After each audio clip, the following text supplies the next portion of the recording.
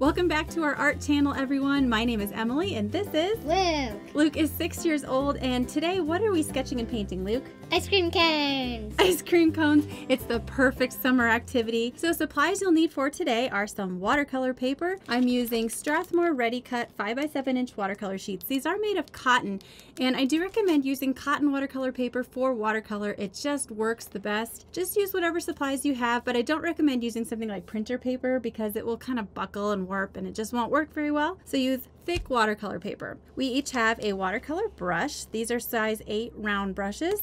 We each have a pencil and a Sharpie. And we also have something called washi tape. Washi tape is just a waterproof masking tape. And we're going to use these to help get nice straight lines for our ice cream cone. We have water jars and some watercolor paint. I just have tube paint that I squeezed out on my palette. Bunch of different colors. The colors don't matter. You get to choose whatever colors you want to use, right? Mm-hmm. I will say for the waffle cone part, you might want to have a tan. Like this is yellow ochre. This is a warm yellow. You might want to have something like that for the cone part. But for the ice cream, I mean, ice cream comes in all different colors, right? What color are you going to make your ice cream? I'm going to make it pink and green. Pink and green. I love that. What great choices. All right, so I'm going to take a spray bottle and just activate our paints so they're ready to go, and we can use any color we want. We'll also need paper towel for blotting. That's important. One for you. Okay, so to start out, we want to do the ice cream cone, or the ice cream part first.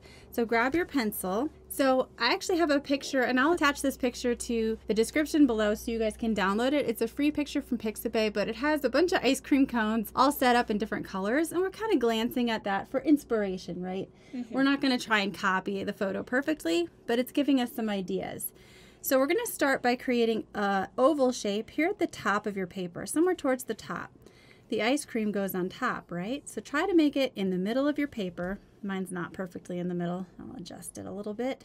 And you can always fix your circle if you don't like the shape. So a rough oval shape or a circle, and that's going to be the top scoop of ice cream. So it needs to be a good one. Oh yeah, nice scoop. Now underneath that scoop, we're going to have another scoop. And we're going to start with a line coming out a little bit below our circle. And we're going to start to draw another partial circle underneath that first one. See how it looks like two scoops stacked on top of each other? Mm-hmm. Ooh, that's an even bigger scoop.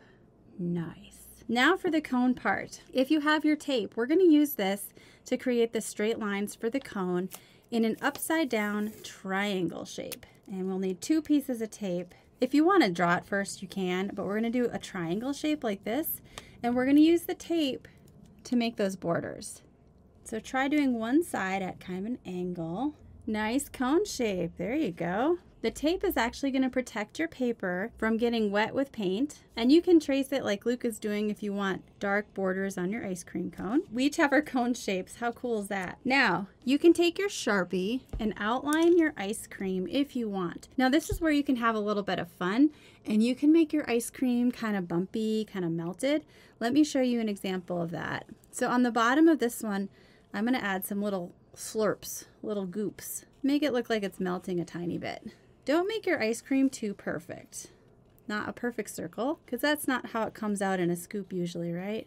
Mm-hmm. So a little bit of a drip is okay. And then, if you want to, you can trace your cone shape inside of your tape. We'll leave the tape there for now, because when we add our paint, it'll help us stay inside the lines. Nice little drip. Love it. Well done. All right, so you've already decided what color you want your ice cream to be, right? Mm-hmm. Here, we'll take this extra Pink and off. green. Okay, let's grab our watercolor brushes next. And you're going to need your paper towel close by.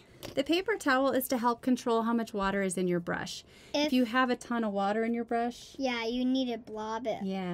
Yeah, we got to remove actually most of the water most of the time. But first, let's do something called the wet on wet technique. So we're going to take our water, clean water in our brush. You got some water in your brush? Mm-hmm.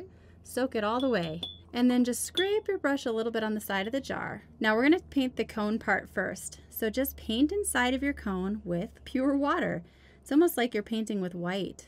And try to avoid your little drip if you can, because that's going to be a different color. So we're going to let the water soak into the paper for just a second. Did you paint it all the way in? Okay, so now we're going to grab a color, a yellow color, maybe this tan or this yellow for your cone. And I've already wet the paint, so you should just be able to scoop some paint out of that palette and paint in the cone.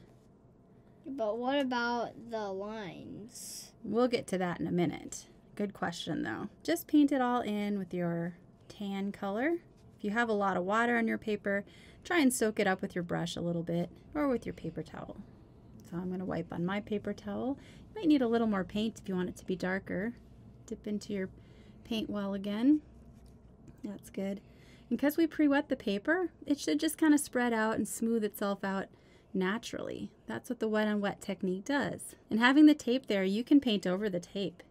And that will ensure that you're staying inside of your lines, but the tape prevents it from getting outside of the lines. Good. I can paint the tape. You can paint over the tape. Yeah, it's waterproof. No. Ah, you testing it? Why don't we get that edge just a little more? Now, while it's still kind of wet, we're going to add a shadow to our ice cream. Do you see in our picture how there's a shadow on that side? It's darker on that side of the cone. Mm-hmm. So let's actually take some of this brown, whatever brown you have. If you want to rinse out your color first, do that. Remove some water on your paper towel and then scoop up some of this brown. That brown or this brown, either one is fine.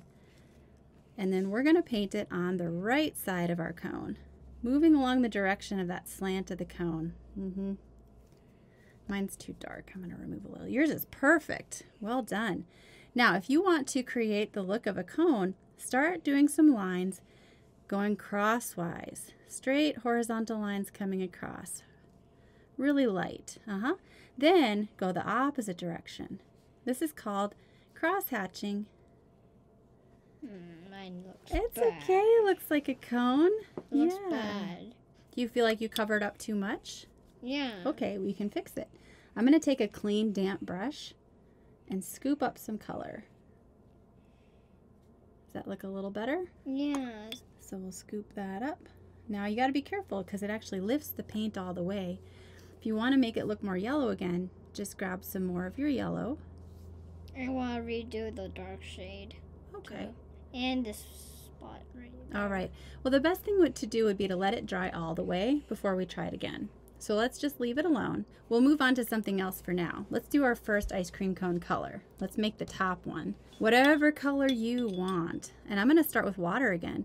So with clean water, paint inside of your top cone, just the top one first. We want to try to kind of keep our separate spaces when we're working with wet paint so that it doesn't all blend all together. That's why I'm working on the top one first, so it doesn't blend with my cone. Yeah, a little more water even. You can make it more wet.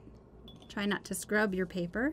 Just lightly paint your water into the top circle.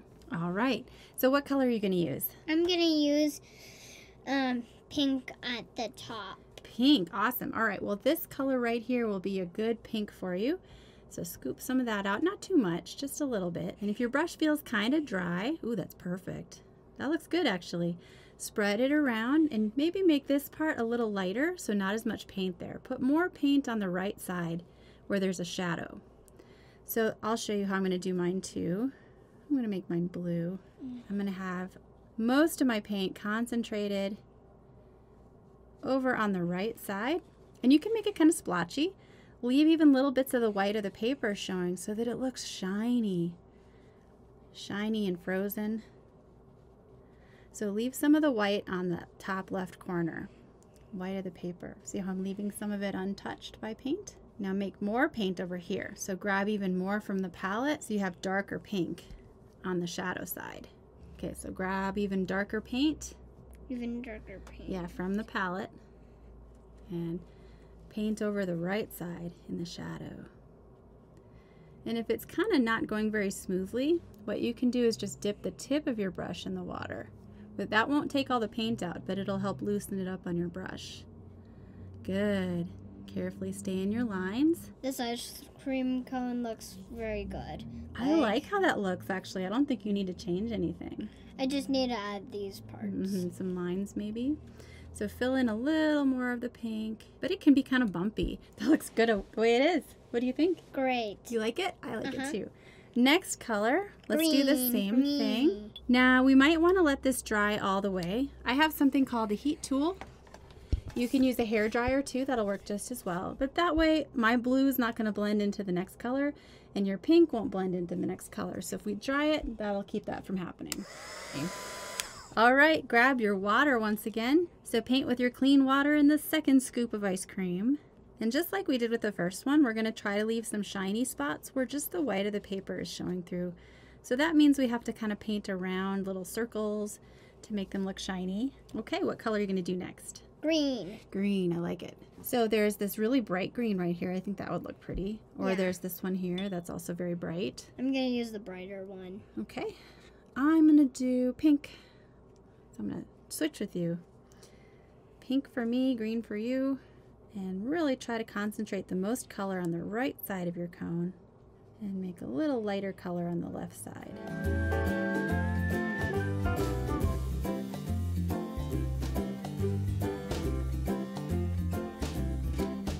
Looks super delicious, doesn't it? Nice. I like how you're putting darker color in the shadow side. That looks really good. I like yours better than mine. I love that. That green looks delicious. It's like pistachio or mint. What do you think? Mine is gonna be lime. Lime, even better. All right, so if you want to add your lines to your ice cream cone, now is a good time to do that. So I would take this burnt sienna, it's a light brown, reddish brown, not too much water though. Remove most of the water. And you want your brush to be coming to a nice fine point. You might need a little more paint. And try not to flatten your brush out, just hold it up so the tip of the brush is making the lines. Very good, that's much better. Yeah, and then going up, trying not to flatten the brush, or it takes the lines out. That part's hard, isn't it? Well, let's try it one more time. We're gonna dry it all the way. I think it was still a little wet. Okay, let's try this again. So I think the problem is that you had just a bit too much water in your brush, and you can even kind of test it out like this by swirling it around. And now I think it might be ready. So try and do some upstrokes to create those straight lines. Can you do it for me? Yes, I can do it for you. Are you sure? You don't want to try? It's hard. Okay, so I'm holding the brush really high. See how I'm just letting the tip of the brush touch? Yeah. And then you can go crosswise like this. Alright, that looks very good. You want to fill in a couple of little squares too? Yeah, that would make it shadowy. Yeah. Just the ones on the right. Nice. Those look super delicious. Okay, let's remove our tape. So peel your tape gently. Gently.